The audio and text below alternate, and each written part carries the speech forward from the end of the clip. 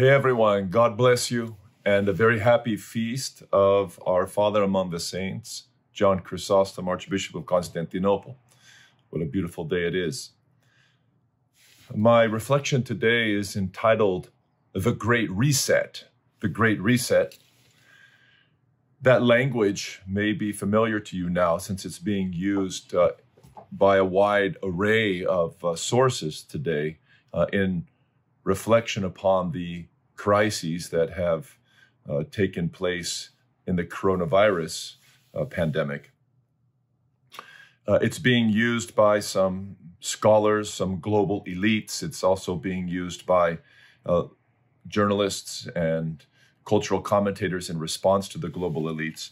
I found the title, The Great Reset, very fascinating, and I decided to read up on this, as I'm sure lots of people are, especially priests all over the world, as they see the impacts on their people and their communities of the coronavirus and the actions that have been taken about it. I read this book recently. It's called The COVID-19 Great Reset, and it was published by two influential economists. One is a professor, Professor Klaus Schwab.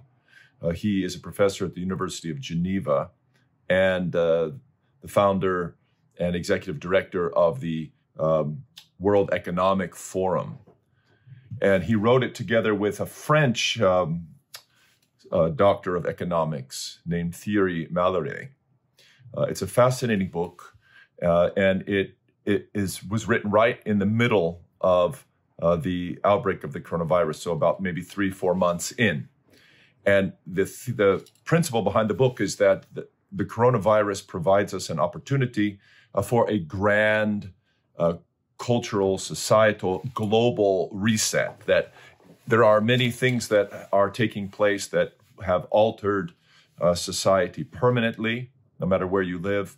And these authors are trying to guide the way to how we should think about how not to go back to how we were and how we should go forward. So they lay out this proposal in a number of areas. So they have Great Reset subsections, or what I would call reset subsets. They have an economic subset. They have a global subset, an environmental, geopolitical, technological. And they make suggestions in all of those areas about how leaders, important leaders in all countries, international, global leaders, should encourage and effect permanent change. So, for instance, in the area of economics, they point out that the response, almost universal response in developed countries to the outbreak of the coronavirus, is an economic policy that is absolutely unsustainable. Massive stimulus that is throwing countries into significant debt, together with a policy of lockdowns that brought about massive unemployment. And they suggest certain alterations in these fiscal policy trajectories on how to be able to weather the future.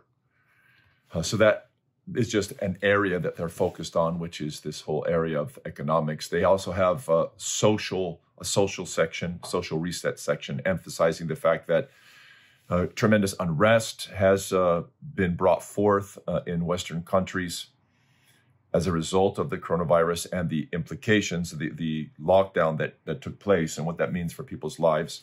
They also point out the sad reality that disparities, especially economic disparities, have grown, that the wealthy have become wealthier during the coronavirus, and those who are impoverished have become even poorer. And they have some suggestions about what the cultures can do, what cultural leaders can do, political leaders can do about that. They focus also on the geopolitical front. These influential authors who are trying to set the agenda for the UN and others are big advocates of globalization. They think that nationalism and a return to nation-state sovereignty is a tremendous hindrance in dealing with outbreaks of viruses like COVID-19. So they're using their platform to promote the strengthening of international organizations and as key to the future, less localism, greater internationalism. They also focus on technological resets. This may be one of the most important portions of the book, where they note that the coordinated response to coronavirus in many countries is very much dependent upon the digital revolution, and that the digital information age is only becoming more and more influential and extending its tentacles into more aspects of our lives, which they see probably as a very good thing. And they make all sorts of suggestions about how if we allow ourselves to be guided in the digital age by our interconnectivity, that this can really help. And of course, they suggest all sorts of things like that are basically surveillance societies, contact tracing, digital health passports,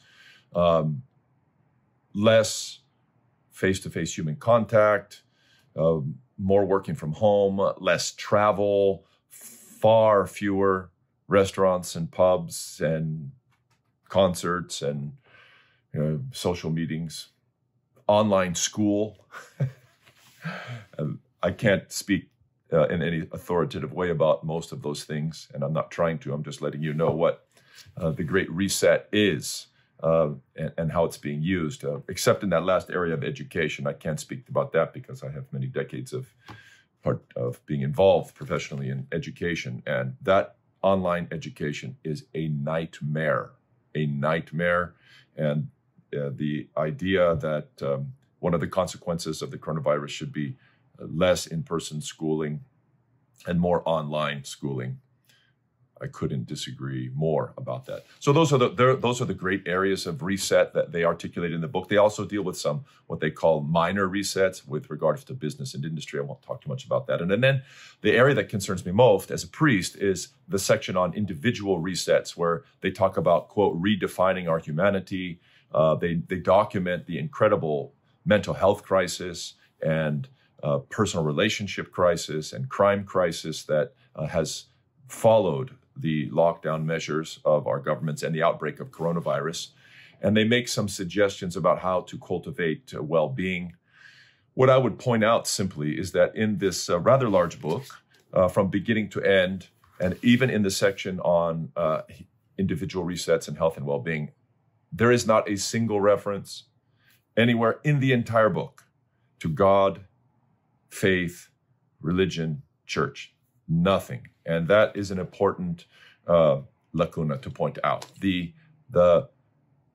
absolutely purely secular response by these extremely influential global elites from the World Economic Forum, the complete absence of God and any reference to the transcendent, really eviscerates the significance of many of their proposals, makes them all very relativistic. And it's towards that I'd like to direct your thoughts now when we discuss the Great Reset. The Great Reset is being used by these elites as the goal that they would like to take the world in. It's also being mentioned now by other important people. For instance, if any of you have read the open letters that have been written to President Trump by the former papal nuncio from the United States, Archbishop Carlo Vigano, who is been brought to prominence in the last few years by his resolve to expose corruption in the Catholic Church, especially corruption around the hiding of high-level molestation and crimes amongst cardinals and bishops. I met Archbishop Vigano some years ago when he was the papal nuncio here. I've actually met him on a number of occasions. He hosted myself and a small group of people at his papal nunciature in Washington, D.C. And he also would come to the West Coast a number of times to speak at the West Coast Walk for Life at the invitation of the deeply respected Archbishop Salvatore Cordileone in San Francisco.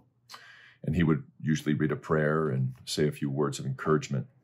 But Archbishop Vigano wrote President Trump, and in his most recent letter, he addresses the issue of the Great Reset and makes all sorts of affirmations about it being a definite plan of the anti-human, anti-church elites who are trying to promote the agenda of the Antichrist, and he describes what this Great Reset is about. I can't say much about that. I'm only pointing out that this language is becoming more common, the Great Reset. And I'd like to suggest that no matter what this is about, and I can't speak authoritatively at all about any of this Great Reset, the Great Reset plans. But no matter what it is, I'll tell you this, that there is and has been a Great Reset, and it belongs to God. It doesn't belong to politicians. It doesn't belong to rich elites who think they know best what's best for the world and who never talk about God. There has been a Great Reset in the world, and there will be a Great Reset to come. And let me speak a little bit about that. First, you might remember the original Great Reset. At the fall of man, when the entire cosmos collapsed in response to Adam and Eve's sin and their act of cosmic treason, it set the human race on a course of corruption that reaches its pinnacle in Genesis chapter 6, where Moses writes that the intents of the thoughts of man's heart were only evil continually. The whole human race had become corrupted. It's as though what happened to Eve had now spread like the ultimate virus to every human being, and we had reached just a climax of our sinfulness. And the result of that was a Great Reset for sure. And it's called the Great Deluge, the flood, which is described in Genesis 7 through 9. God sent a flood on the earth and literally pruned back the vine of the human race down to one family, starting again as a second Adam and Eve was the patriarch Noah and his family. In fact, God repeated to Noah the same words that he gave to Adam and Eve: be fruitful and multiply and fill the earth. This was a Great Reset. The Lord God did not, or rather after that Great Reset, set the rainbow in the sky as a covenantal promise that he would not do this again, but that he would provide stability and the consistency of the seasons so that mankind could prosper with some confidence and invest his life. But that was a massive Great Reset for the human race. From that moment, all of history coursed towards the fullness of times, when God reset the human destiny by, in the fullness of time, sending forth his Son, the Lord Jesus Christ, from heaven to become incarnate of the most pure Virgin Mary in Bethlehem. God becoming man, heaven and earth joining together, the Almighty bowing low to take up the human race in our misery and reset our possibilities and our realities. This is the Great Reset, the gospel, the incarnation, the joining of heaven and earth in the God-man, the Theanthropos, our Lord Jesus Christ. He came, he conquered the greatest threat to humankind, which is not a virus. It is, in fact, sin, death, the devils, Satan himself. Our Lord Jesus Christ, our great champion, vanquished them all,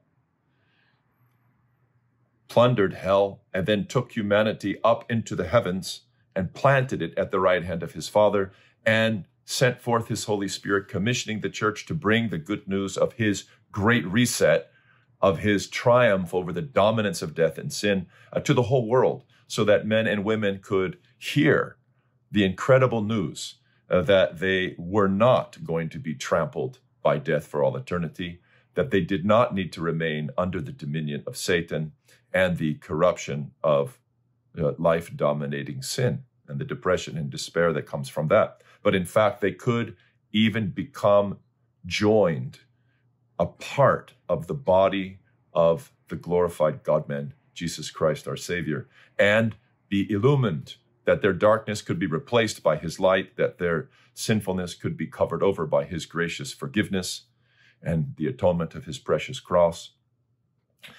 And that Great Reset we have been promoting to the ends of the earth. by his commission to announce this great reset of God, the triumph of the good news over the bad news. This is what's been going on for the last 2,000 years in anticipation of the final great reset of God, which is the great judgment. At that moment, every man, woman, and child who has ever lived will stand before the great throne of God and will make an accounting for their life, for every thought, word, and deed that they ever have thought, conceived, or done.